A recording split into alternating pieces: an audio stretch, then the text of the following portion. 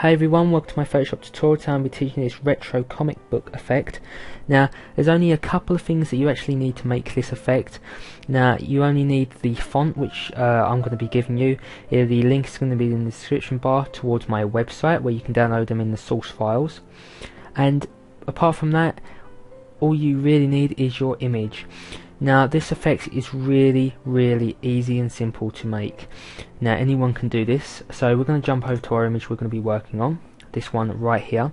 Now it doesn't matter the size of the image, you're just going to play around with the levels a little bit. So all we really need to do is go up to filter, we're going to go over to artistic and go to film grain. And we're just going to zoom out on the bottom left hand side, this little minus icon, zoom out. And you want to play around with the options here.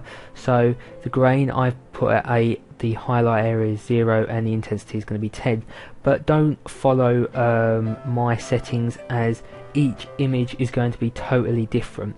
The only thing that you want to look out for is this little effect right here. You see the head is a bit patchy and stuff like that. That's the sort of effect we're actually going to go for.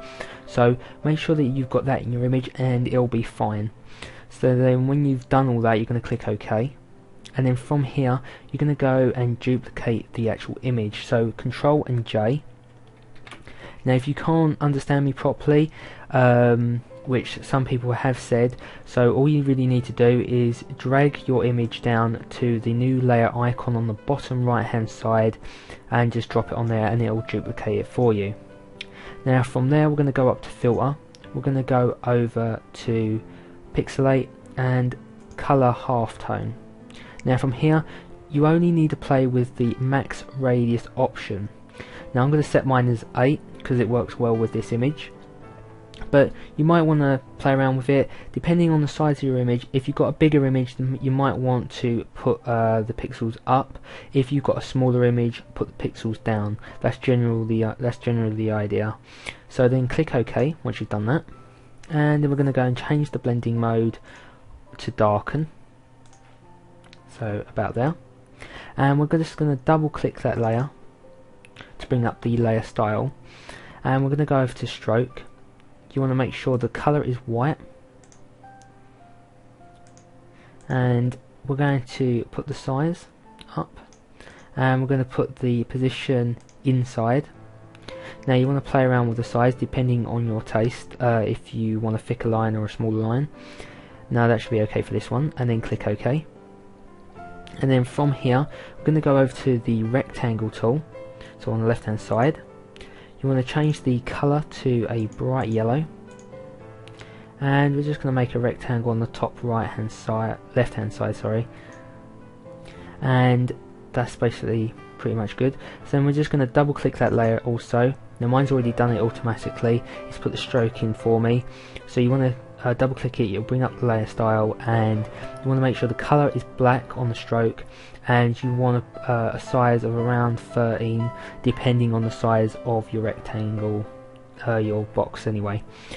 So once you've done that, click OK, and all we really need to do from there is duplicate it, Control and J. Now as I said, if you don't understand, just go and drag that box down to the bottom and it'll duplicate it. Now once you've done that, we're going to double click that colour and we're going to go over to white and then click OK, and we're going to go to the move tool at the top left hand side and drag it down to the bottom.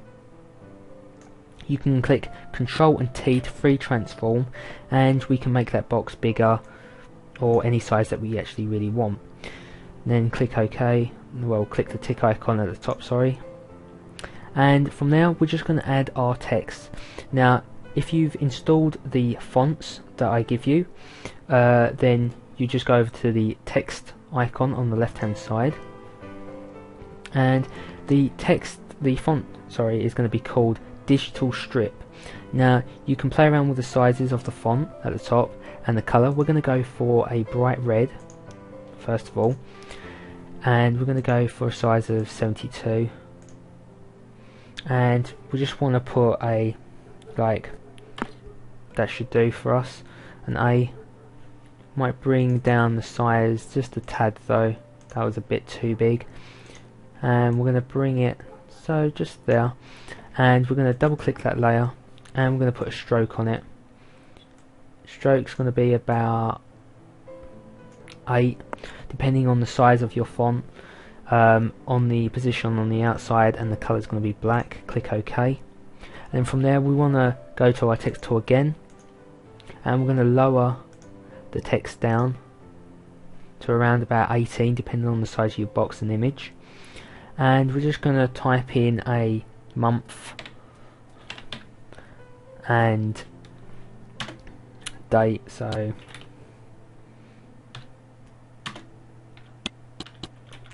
about there. Double click it because we're going to change that colour to black.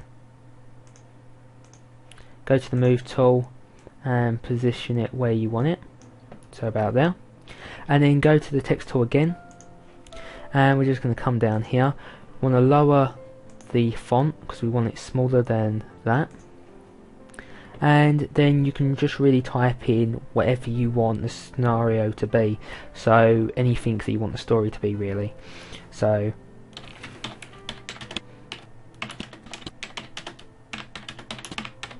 about that, and we're going to move that just over here.